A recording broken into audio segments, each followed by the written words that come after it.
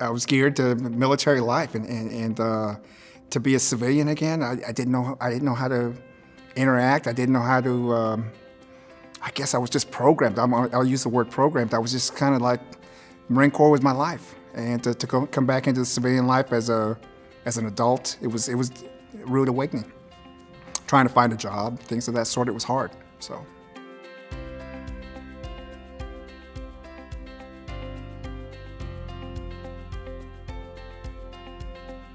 I started using the VA system about 8 years ago.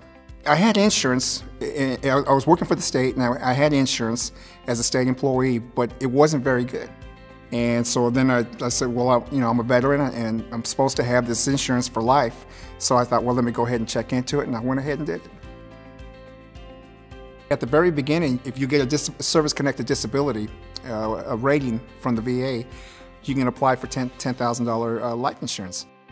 And then, if you qualify, then you can go ahead and they offer you another $30,000, so you can have a total of $40,000. And all they do is just deduct it from your compensation, monthly compensation. They do all the legwork.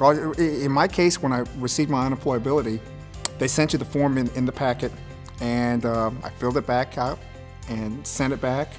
And I think it was about 2 weeks later, I received a response that they was going to reimburse me for my premiums that I had paid. It was easy. Everything was done by mail. I filled out one form, and I have other policies and stuff like that. But since the VA was offering it, why not? You know, it was a $40,000 insurance policy. It's pretty nice. Well, you know, as you get older, you know, you start to look to the future. You want to make sure that that your family's taken care of, you know, that I'm not a burden with maybe funeral costs or this or that, or, you know, any kind of bills, that everything's taken care of. And peace of mind, that's the key thing. My wife can sit back and take care of my kids, get them a good education, and life is good for them.